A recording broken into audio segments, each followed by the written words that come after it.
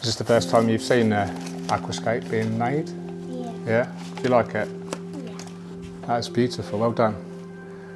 And when you look at this aquarium from now on, you can tell your mum and dad that you did this bit. It's probably the best bit in the whole aquarium.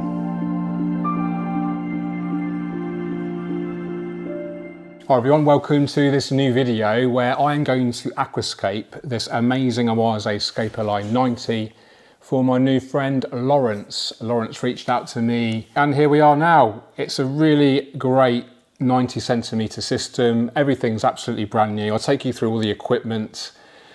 Obviously we'll do the whole scaping process as well. So it's a really full in-depth tutorial today. Very excited for it. I'm sure Lawrence and his family are going to enjoy this beautiful aquascape in the long term. Got some amazing materials. Thanks to Aquarium Gardens for their support. Loads of great aquarium plants, mostly Tropica, some beautiful hardscape, substrate materials, classic nature aquarium style as you would expect from me, of course. Let's run through the equipment before we start scaping. Starting from the top, the lighting is the Twinstar 900S version 3. It's got a powerful light, 84 watts with a colour temperature of 6,500 Kelvin.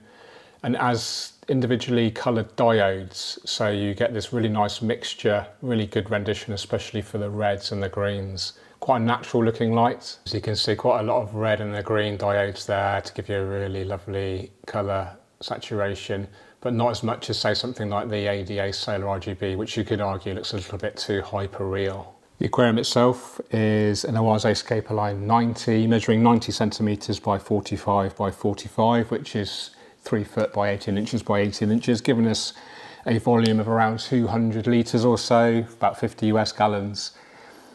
Quite unique, and it has mitered corners, so they meet together at a 45-degree angle rather than perpendicular. Very minimum silicon work, so this sets it apart from some other competitor brands. For instance, the Aquascaper range now has much kind of thicker silicon, which in my mind doesn't represent such high quality. It has a very nice discreet kind of etching of the Awase logo on the side of the tank, so it's not distracting you by these relatively cheap stickers that you can see on the front of some aquariums. It's 8mm glass, so it's a little bit thinner than sometimes you can get 10mm glass. I actually like it a little bit thinner because it's actually going to give you more transparency. The thicker the glass, the more transparency you lose. Low iron glass, of course, giving you this nice blue tinge, which represents the low iron. If you think about a regular float glass aquarium with a darker green, you're actually not getting so much transparency. In terms of the filtration, we have the Awase Biomaster 850 Thermo, so it's the biggest filter that we can get in here. We opted for that because we wanted more flow, which is going to give us more chance of getting that CO2 around the tank. It is a high-tech setup, so we want to give the plants the best chance possible. It's the standard media that comes with the Awase filters, but we have added Seachem Purigen just to give us that nicely polished water to start with.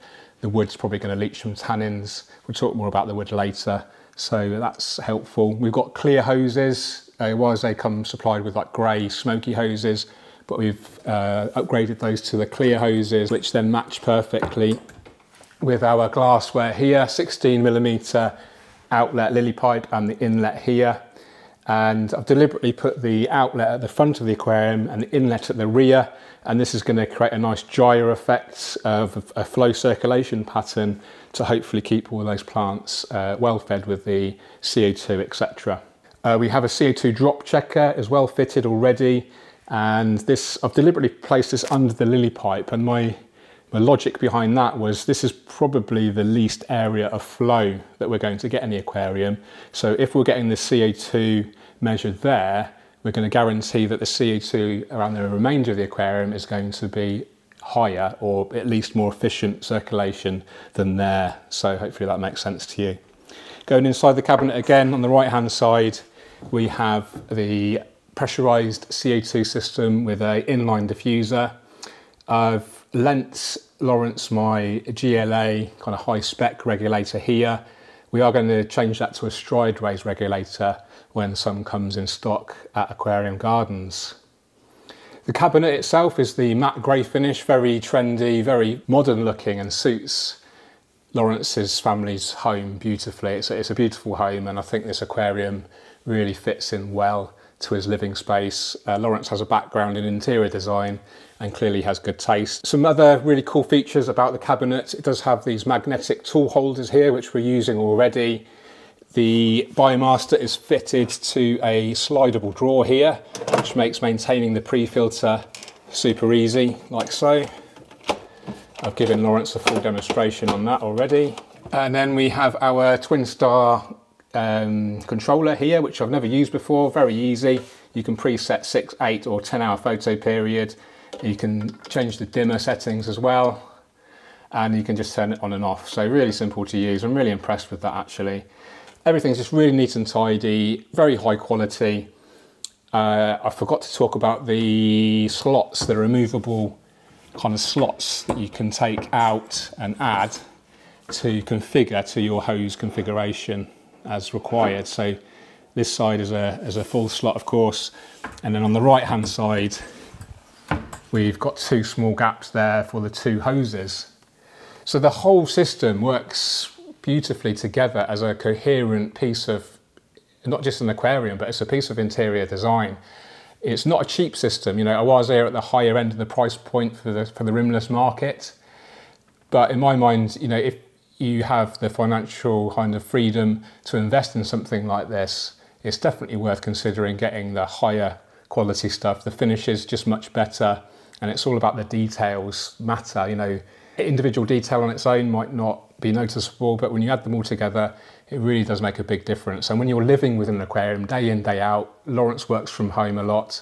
He's going to want to enjoy this aquarium as much as he can, and hence why he's invested so well in the system itself and also in me.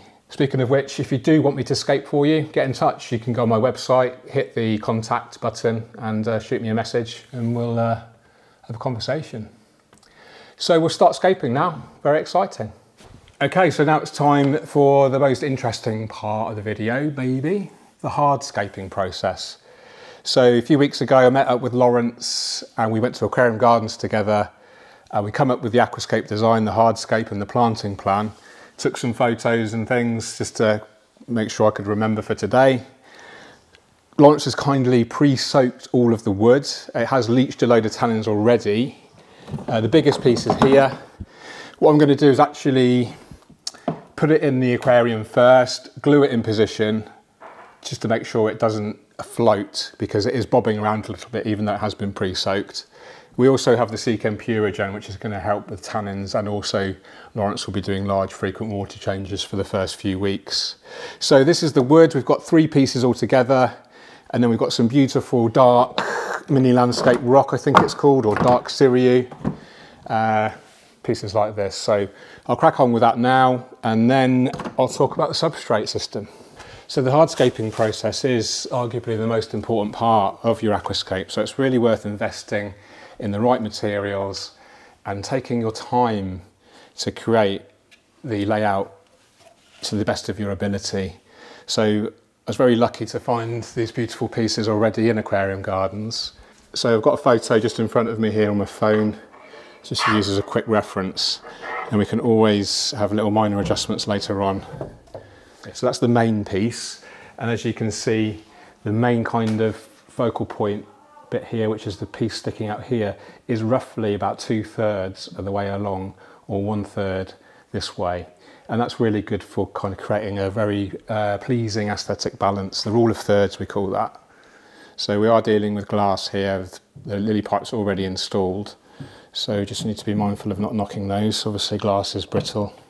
That's nice there. So we've got lots of epiphyte plants to use, so that will kind of hide any perceived imperfections where the wood doesn't look so natural together. So where the wood's joined, we'll more than likely be adding epiphytes. I think we need to lean that across a bit more. This piece here before was too vertical, so we're going across at an angle there now. It's touching the base of the glass at the back, so we can glue that potentially when we're ready. So now I'm mindful of the rocks. We need enough space around the base of the wood for the rocks, It's a very, very hardscape dominant layout, this, which I think is what Lawrence wanted. I hope it is anyway, because it's what we've got. Good. Okay, let's think about our rocks. So what I'm doing now is looking at the strata of the stone. That's these natural lines, and this one in particular has got some beautiful gouges here. Really, really high impact texturing going on. We've got the white veins, we've got that contrasting with the dark grey, we've got these big gouges, and it just makes the hardscape material look even more interesting. If you think about a smooth round pebble, big kind of boulder, smooth, you know, symmetrical, it's not going to look so interesting. So these are some tips maybe that you can think about yourselves when you're selecting your hardscape at home. Bearing in mind that we are going to be adding soil, so this kind of unnatural V shape here will be disguised by the substrate. Moving on to our second largest stone. Now you can quite clearly see this one here is ugly on this side. It's got lots of calcium deposits here, very flat, very kind of uniform and boring. So we need to make sure that is facing away. And by doing so, we expose this beautiful side here with, again, with the white veins and the gouges, which match perfectly with our main stone here. And this lends itself already to be positioned in between these two pieces of wood, taking note of the strata, all running towards like the center of the aquarium. So it's kind of, everything is kind of harmonizing and blending. You know, conversely, if we had everything kind of flowing in the same direction, it would look a little bit, it would look a bit more kind of coherent, but maybe not so impactful. If we've got the strata kind of opposing each other at right angles, which we've got here, it adds a certain tension, which is usually a desirable aspect when you're creating layouts, depending on your taste, of course. And then what we'll do then is glue the stones to the glass and the wood to the glass, and then that's absolutely going to anchor that, no problem. And again, you'll note the bottom of this stone here isn't looking natural, it's not flat, but we're going to be covering that with soil, so I'm just visualizing how it's going to look in the short-term future. Okay, again, working our way down in size, and I do have some other smaller pieces of stone if we need to smash up into small pieces. In fact, you know what I'm going to do? I'm going to actually put these in after the substrate, because we want to keep some of that height. It's going to be lost otherwise. So, but it's good practice. So what I'll do now is we use a technique. I'm not sure who invented this technique, but I've not long started using it. I mean, it's been around for a few years now. But what we use is some sort of cotton wool, or this is filter floss, and then some super glue. And you wedge the cotton wool in place where you want the attachment to be, and then dab a load of glue on it. It kind of melts the cotton wool a bit, and then it dries and forms a solid sort of adhesive cement type thing. So we'll do that now. We'll do the touch points all around the wood where it touches the glass, and then that will dry in 30 seconds, a minute or so. Then we'll do the substrate. The substrate's actually a really important part of this system, this aquascape. We'll go through in some more detail about that in a minute. But yeah, we'll start gluing, and hopefully I won't get my fingers glued together. Don't suppose you've got any rubber gloves, have you? Yes. The latex sort of disposables? Yeah. It's not that kind of video, Lawrence. What are you smiling at like that for? Okay, Lawrence has actually come up with a really good point, that in order to, what we ideally need to do is bring that main piece back a good inch or so, about 4 centimetres, 3 or 4 centimetres. We can achieve that by just cutting off directly kind of downwards. We can shift everything back. So we'll take the light off, take all the hardscape out, kind of start again. That's okay, you know, we're here for the long time, not a good time. They've already had a good time in the Porsche 911.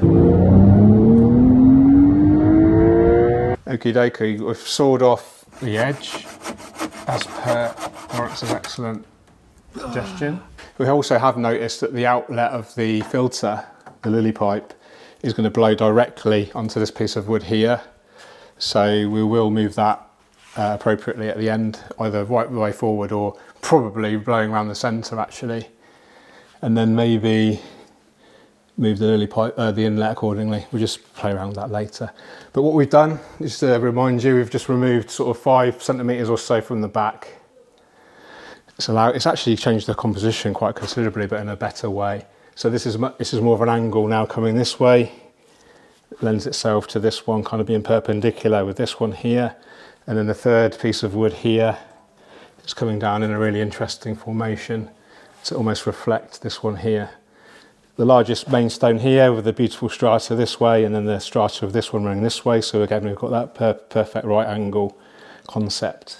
Okay, we've been fiddling around and we've come up with the basic composition now. It's time to add our substrate. So in order to feed the plant roots, we've got a combination of the Power Sand from ADA, and then we're going to use Tropica aquarium soil. But we also have a really beautiful range of cosmetic gravels as well, starting off with a very fine natural sand and going up to a larger grain of a similar colour, sort of greys and whites, light browns, and then an even bigger grain. This is the ADA Aqua Gravel, which is basically a bigger version of the other one. And then we also have some smaller stones to add, and then it'll be time for planting. So it's a really dynamic and strong hardscape. The interesting thing with this process is it is going to be viewed from various angles in the living space. So although it looked earlier perfect from dead on, if you looked at it from this side, which is where some of the living space is and where some of the sofas are, it looked this piece of wood in particular looks a little bit odd. So Lawrence and I came up with a kind of balancing act really to make it look good from the front and as good as possible from the left as well.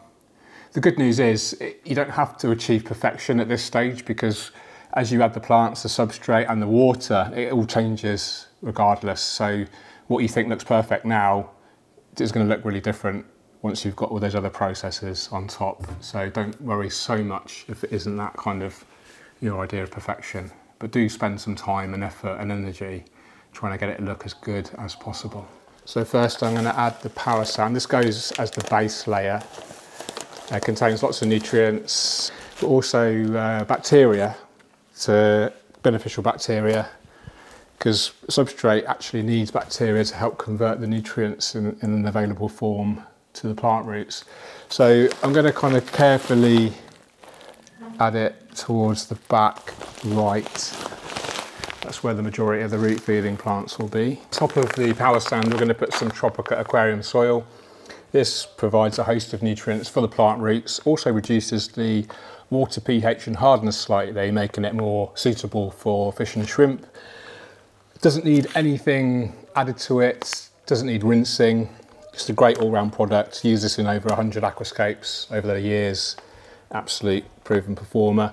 But I am giving Lawrence some nutrition capsules, so he can add those later on to target feed any plants that need extra nutrition to the roots.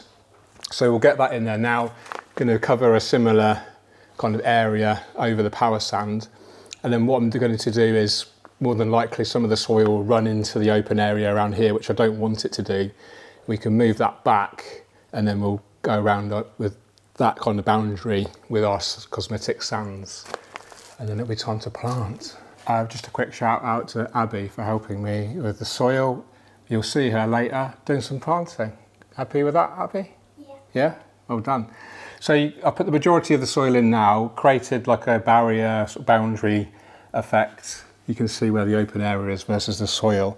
Now what I'm going to do is put the finest grain sand over the top of the open area, and then we'll gradually build up in grain sizes, and then finally we'll add our rocks to really make a distinct boundary between the cosmetic sand and the soil, and then potentially add even more soil to create some more depth to ensure easy planting. So next step is the sand.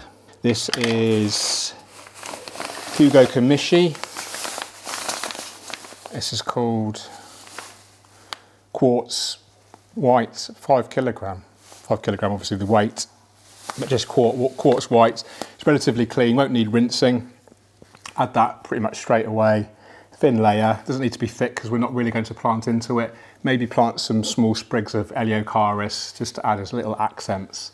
Okay, so we've got our other smaller stones to go in now, and the idea is to create a natural kind of barrier between the sand and the soil, and then we'll add our larger grains of sand after that. So we'll start off with the largest, most distinctive piece here, and the top tip you can actually just slightly raise the sand up to the edge of the stone, and it just makes it look a lot more natural, like the earth's eroded away and exposed that stone. Okay, next biggest size. Now I've got some pieces that have been in my garden for a while, so they will look a little bit different right now at the moment in terms of their colour and texture, but over the coming weeks they'll all kind of equalise and look really natural. So now I'm going to put the largest grain up against the stones. So what's going to happen is you get the big stone, then we'll get the big gravel, and then we'll go medium gravel, and then you'll see the fine gravel. And this is what happens in nature. We don't see really, really fine sand and then suddenly big giant rocks. There's normally a transition between the grain sizes. So that's what we're trying to do today, to create the most natural kind of look as possible. So we'll open that bag. I think Abigail's going to help me again. Is this the first time you've seen Aquascape being made? Yeah. Yeah? Do you like it? Yeah. If you sprinkle that near the rocks for me, in front of them, that's it. Perfect. You can tell your friends about this at school. Do you think your school would like an aquarium like this in your reception area, you know, where people come to visit? Yeah, probably. Yeah. I'd love to be able to go to all different schools around the country and set aquariums up for them and teach. I think it teaches children a lot of really good things, like how to look after an aquarium, how they work, how to grow plants, how to look after animals. What we can do is sort of deliberately mix the gravels with the sand. You know, like when you're at the beach and you see the water going in and out, the tide, it's kind of that effect. What happens is over many, many years, that water gradually erodes away the stones and leaves you like different sizes. So we're almost trying to sort of pretend that we're looking at a landscape rather than underwater. Do you know what I mean? Yeah. So I think it's quite interesting to combine the different things. And the idea is when you're looking at it, you know, when it's all done and all the plants are in there, everything, all the water's in there, and the shrimp and the fish, and then it's just hopefully a really lovely thing to you to look at, you know, and just relax when you're looking at it, because for me, it just helps me feel very relaxed, and that's why I do this job, really, because it helps relax me. Have you got an idea what job you want to do? You want to be a marine biologist? So this is really interesting for you then, watching this, I guess. It's a little bit like marine, although this is freshwater. You know, marine biology is saltwater, yeah? What's your favourite saltwater animal or fish? You love seahorses? Well, they love to live in seagrasses, don't they? Have you seen? Like seaweed. Yeah. They wrap their tails around, don't they, to keep them secure. Yeah, yeah. And is it the male seahorse actually carries the babies? Is that right? Yeah. Yeah. Yeah, yeah. Amazing. They're actually quite, you can keep them in an aquarium, but they're actually quite difficult to look after. Have you looked into that before? Have you asked Daddy? Okay, so we've got our biggest grain and our smallest grain. Now it's time for our medium-sized grain. This is just going to really enhance the overall look. And again, it's all about details in this hobby.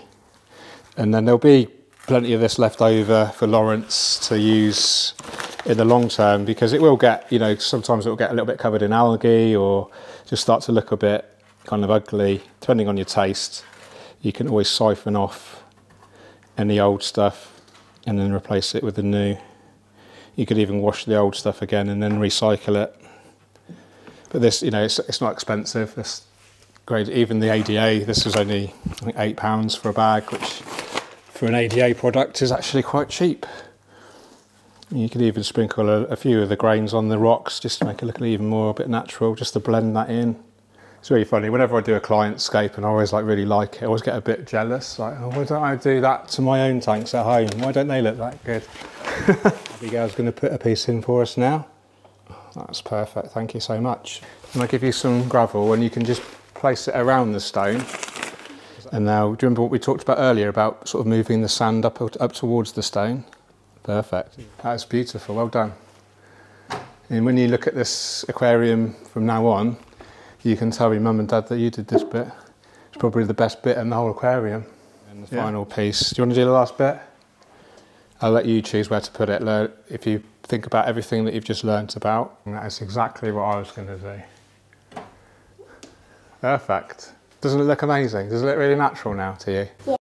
Okay, that's the hardscape complete. Special thanks to my new friend Abby for putting those amazing pieces of rock in and the graded gravels. I think she enjoyed it and learnt loads as well. I think it looks great. Lawrence really likes it. Abby likes it. Kay likes it. I like it. Hopefully you like it at home. And it's such a bold hardscape. You know, got really kind of high impact wood. You know, not too many fine textures, which we often find in aquascaping these days. I quite like to use bold, kind of thick, textured wood, but it's got all these kind of intricate kind of holes and grains where we can attach our epiphyte plants later.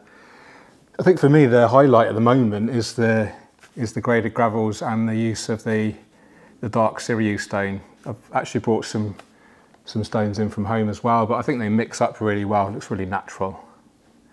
Over the months, the graded gravel can be siphoned away and replaced if necessary, or just siphoned and washed and put back again. I actually like to see a little bit of kind of algae and detritus build up, you know, kind of these organics. It just makes it look a little bit more natural. So next we'll plants. I've got a really big, beautiful selection of plants. I'll go and grab those now. We'll have a little kind of look through what we've got. Very kindly donated some mature trident fern and Eriocalon Vietnam from Dave from Regara Aquarium Gardens.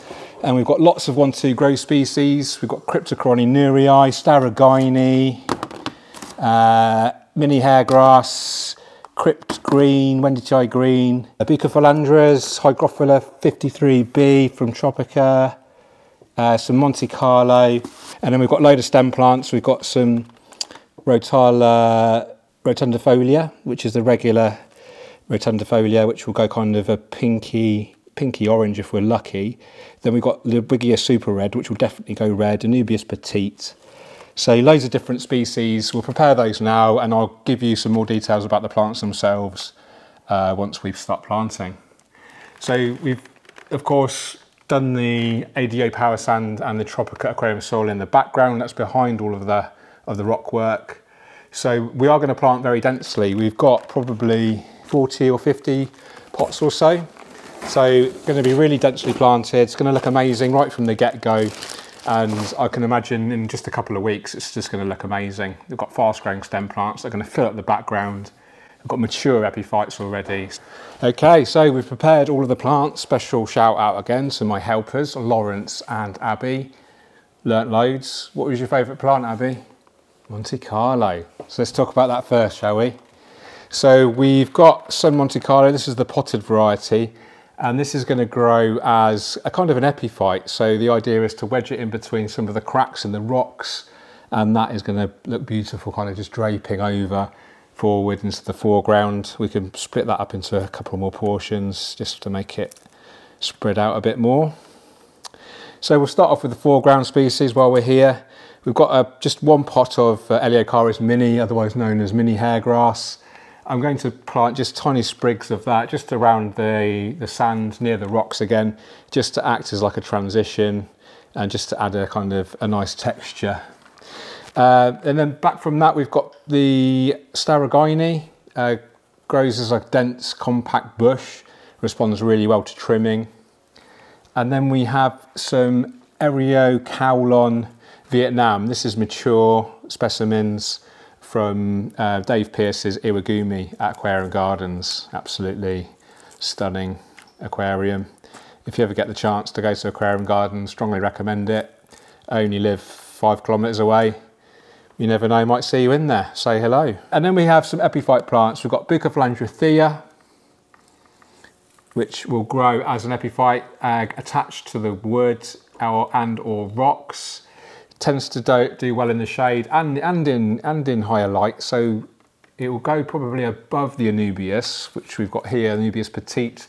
That tends to do well in the shade, so that will definitely go lower down in the water column, shaded by upper plants, the higher plants. So that's the foreground, midground, foreground and epiphyte plants talked about. Now we're going into some background plants and midground plants.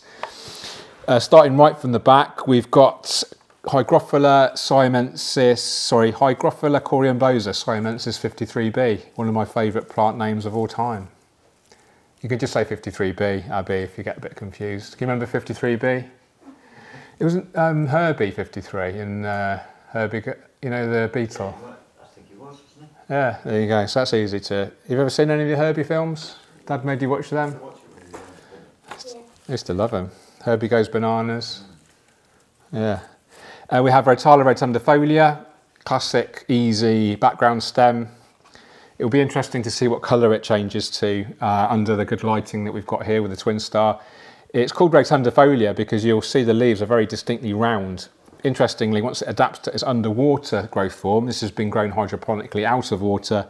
Once it adapts to grow underwater, it grows a much more needle-like colour, and it will change colour from this bright green to essentially a pinky, orange, red, purple, depending on the light, depending on the nutrient conditions, etc. The 53B, by the way, is one of the fastest growing stems. Once it's adapted, it will really fill out the background quite quickly. The leaves will actually get more compact, probably, and a more kind of dense appearance once it does adapt. It responds really well to trimming.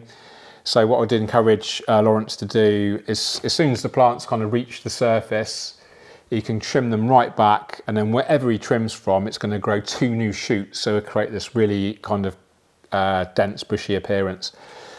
The kind of main focal point plant in terms of colour is the Ludwigia Super Red here. It's a very easy plant, and it tends to grow red even in low light and non-CO2 conditions, so it's a real good plant to suit most aquariums if you want something red. Very fast grower as well, and it does send out lots of side shoots, so you can create a very kind of dense mass really quickly. And then we've got a couple of species of crypt. We've got Cryptocorini Wendertii green. This is in the 1-2 grow, so it's very small at the moment, as you can see, but that will grow to 15 centimetres, 20 centimetres tall, so that's perfect mid-ground plants to go behind the Staragini, I would suggest. And then we've got the Cryptocorini nurii, which is a new species available from Tropica, and it has a beautiful leaf colour, and it has these really interesting patterns. So it's a mixture of kind of red and green, and it has like these V formations running along the leaves, so it's really beautiful. So we'll plant those now. I will start. Nearly forgot.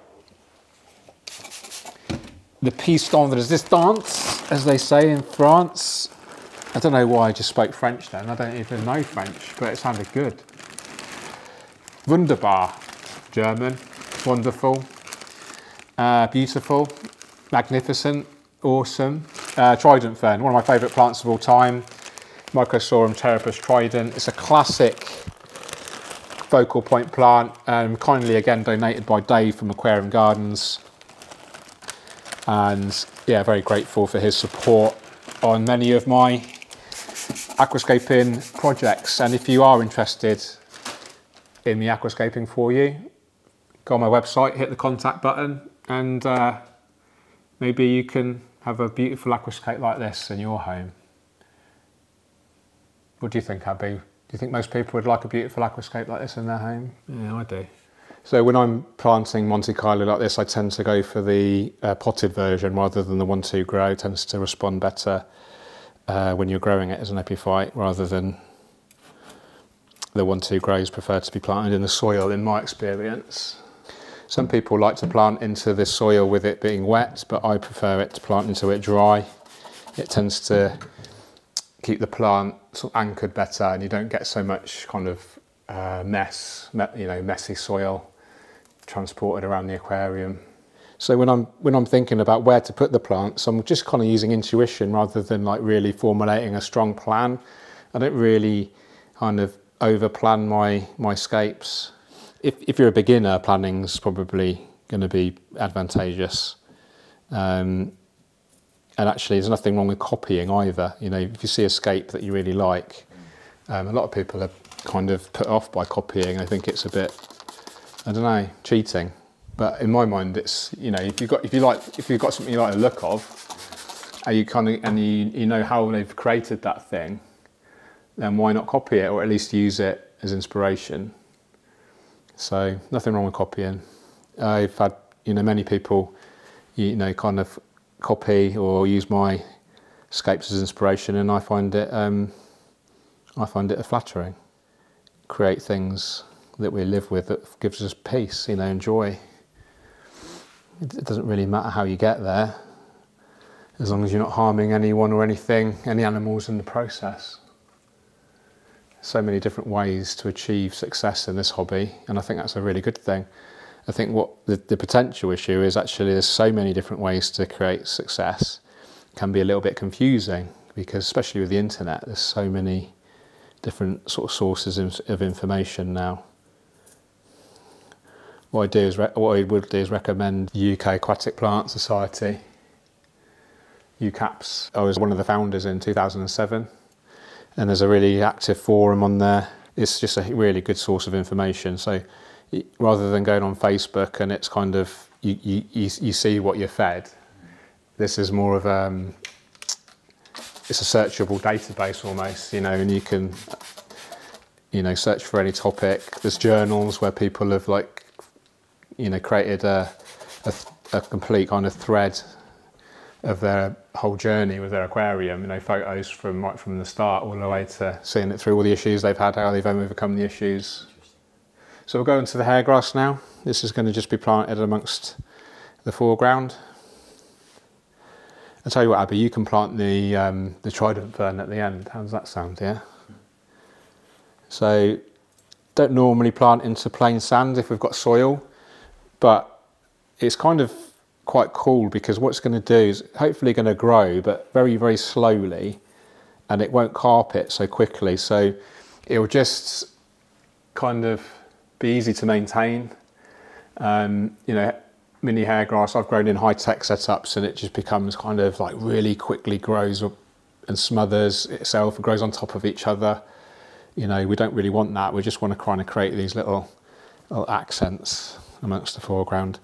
I really like the way the kind of vertical fine texture of the hairgrass blend, you know, contrasts with the round of the Monte Carlo. It's nice to have a couple of different contrasting textures next to each other sometimes, excuse me. So there's a small chance that we might get some floaters when we fill up, especially from the Monte Carlo that we've just sort of wedged in position. But what we can do is just reinsert that, no problem. And eventually it should grow relatively well and attach itself in the coming weeks. So this is just one pot of the hairgrass that we've got here, and you can see how great the coverage is. And that's one of the main advantages to the 1-2 grow, is that you do get so much quantity of plant versus a regular pot. Even though they're kind of smaller, you'll look at a regular pot in a shop and it'll be, you know, typically a bigger plant because it's grown, you know, hydroponically out of the water, much bigger. The 1-2 grows are basically baby plants that are still very, very young. But because they're so young and small, you actually get more quantity in the pot. So they're actually better value for money. They're free from algae, free from snails, no pesticides. Some pots that you buy, maybe you'll find they're imported from Asia and they're sprayed with pesticides. And that can be really harmful to shrimps. So shrimp are very, very sensitive to pests, because basically they're classed as a pest, aren't they? You know, it's like an insecticide. So, you know, they're designed to basically kill shrimp. If you think about it, that's why it's really important to go for a pesticide-free plant if possible. Okay, we're fully planted, we're ready to fill up with water. Lawrence has got a pump in a bucket, which is going to pump water from his sink directly into here. Got a special attachment to prevent the water from disturbing the substrate too much. I've also got my red colander. So we'll fill up and then I'll do a final piece to camera and yeah, job done almost. Okay, tank's filled. Unfortunately, as you can see, we've got cloudy water. Not sure why. As we filled, it was gin clear. Turned the filter on and suddenly we've got this cloudiness. I think it's the Purigen. We didn't rinse it first. Do let me know in the comments if you know you should rinse Purigen before you use it in a filter.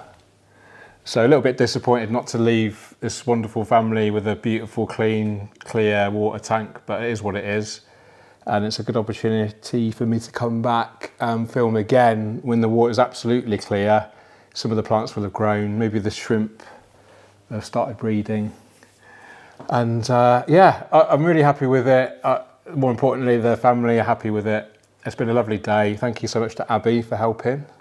Cheerio. I'll leave the family now to have dinner. It's actually really late. It's 8:15 in the evening. It's been a lovely day though. Thank you.